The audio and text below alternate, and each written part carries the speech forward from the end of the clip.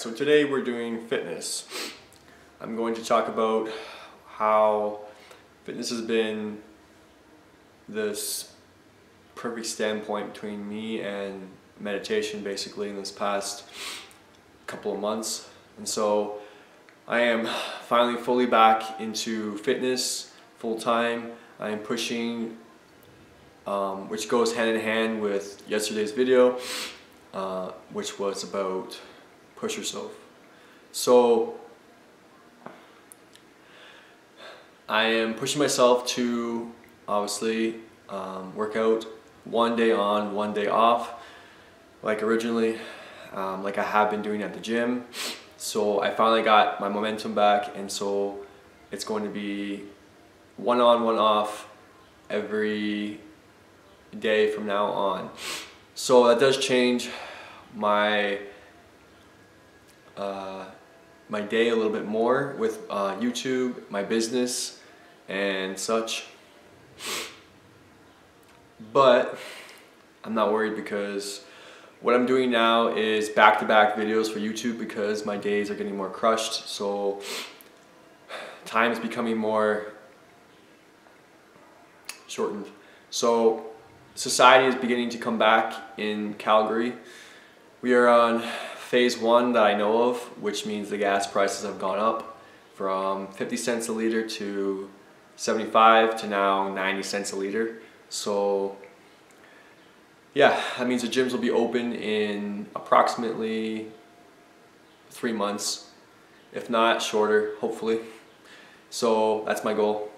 So right now I am renting out the basement to myself and upstairs to a renter, and so my gym is in a basement, and that is my facility right now for my gains and gaining muscle and focus. Like I said, meditation is something that's key, has always been key in my life. I've been meditating for quite a while now, but meditation now is not as useful as it used to be, in the sense that I've outgrown it, and so fitness is now my new meditation, to come full circle with that. And so for those who do love fitness and fitness buffs, I have a few videos on my channel for fitness. Some of them are pretty old. They date back to two to 3 years back or longer. You can tell, but I'm not changing it, because you know, it's good information, and it's changed my life in the gym, and still to today in my waking hours, man. So yeah, fitness is an important aspect to myself, because it keeps me young looking, keeps me healthy, keeps me motivated, keeps me focused, and that works hand in hand with my day-to-day life, with literally just doing the dishes, as I seem to talk a lot about on this channel, doing the dishes, chores, you know, basic life, grocery shopping, which goes into, again, my business at the end of the day, which is my funds. And so fitness is probably one of the biggest topics, if not secondary to enlightenment, or expansion is my word that I like to use. So fitness is pretty much hand in hand with enlightenment or expansion with myself. And so fitness is always my main target wherever I go, whatever decision I make. Just a quick update on the retreats that I was going to attend, which was in Calgary, and hopefully the one with my best friend, Andrew, for Rhythmia. That has been put on hold, because tomorrow's video is going to be about paying off debt. So fitness, I just wanted to update you guys on where I'm at and where I'm standing with my focus and my physique. And if you've been watching my earlier videos, you'll know that I have gotten back previous into my diet, which is ginger and raw garlic. I take it, I chop it up, which I've got to do today.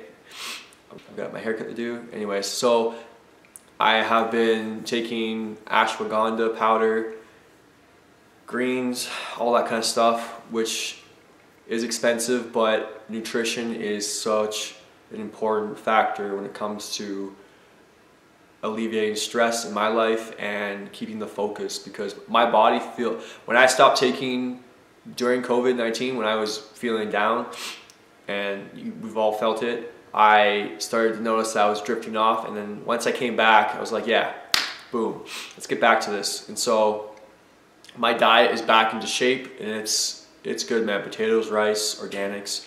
And so that is my video for today. I just want to update you guys on where I was standing and where I'm at and where I'm going. Always, as an alleviator, I want to remind you guys that the 3-set rule is to meditate in the morning if you have to. If not, then go for it. Go for visualizing. Take as far as you can go. That's step 1. As far as you can go. Push it. If you can I could only get to about 5 minutes today. 5 minutes this morning. That's as far as I could go. I was pushing it, listening to music. I was like, So take it as far as you can go. Sometimes you can only take it a few minutes. Sometimes it's a few moments, for me. Whatever it is. Step 2, always monitor your emotions. Please do it for yourself, not for me, not for this video. And so that's an important aspect, because I'm just reminding myself and the viewers that your emotions are the only aspect to yourself that's guiding you throughout your day, and every decision you make is based off of your fundamental process, which is, yes, emotions. Why? Because emotions are your abundance, and so you're going to get everything you want with effortless and ease, because whatever word you want to use, higher self, you name it, is guiding you. So that's step number 2, emotions.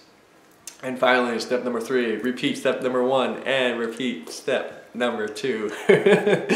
Please, throughout your day, wherever you're going, whether you are traveling, grocery shopping, always have those 2 fundamental rules, if you can, in your life, because it expands yourself, which expands me, and expands everyone else around you when you focus and follow your highest excitement. Thank you so much for listening, guys, and I'm hoping you're having a great week. I believe today is Saturday or Sunday. I don't even know. I should probably get on that. And yeah, thanks so much, guys.